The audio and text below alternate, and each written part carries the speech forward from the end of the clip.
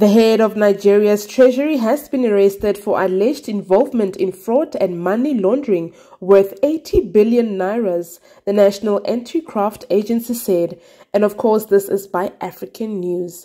Ahmed Idris, Nigeria's Accountant General, was arrested on Monday after failing to honor invitations to respond to the allegation, the Economic and Financial Crimes Commission said in a statement released on Monday evening.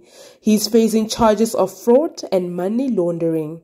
According to the EFCC, Idris extracted funds through fake consultancy firms and other illegal activities using agents, family members, and close associates. These funds, according to the commission, were then invested by Idris in real estate in Abuja, the capital, and in his home state in Kano in northern Nigeria. Ahmed Idris did not comment on these accusations.